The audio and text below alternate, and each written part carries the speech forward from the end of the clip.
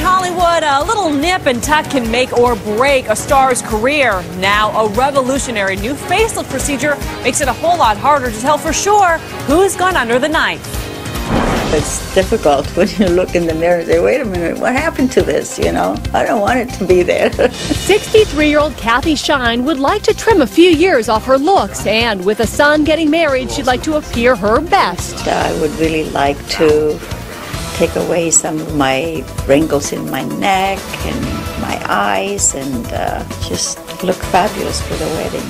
I would like to look younger, maybe 10 years younger. But with a busy job running restaurants, Kathy can't afford to take a lot of time off work. She's turning to Dr. Greg Miller, who has a new facelift procedure that leaves fewer scars and won't require a long recovery period. Her recovery time will probably be about 10 days. Using traditional procedures, we look at 3 to 4 weeks. The new procedure is called iGuide, and it works by making sutures under the skin. iGuide allows short recovery times. Many patients can have procedures under local anesthesia alone. Procedure times are also significantly reduced because you're not doing all the cutting and sewing that you do with traditional techniques. Patients experience less pain postoperatively because they have less areas to heal. It can be used in neck lifts, face lifts, and brow lifts. I know you were concerned about this. Yeah, I don't like that at all. So we'll do a little bit of liposuction of this area underneath the jawline.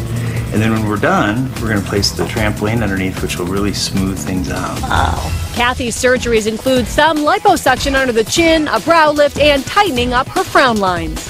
And as she's prepped for surgery, Dr. Miller says this operation will take a lot less time. Yeah, surgery like this used to take like 6 to 8 hours. Today this will take like 3. Fewer hours in the OR can save up to 30% in cost over a traditional facelift. And the result? A stunning difference from before to after. In about a week, most of her swelling has dissipated, and Kathy is already back at work.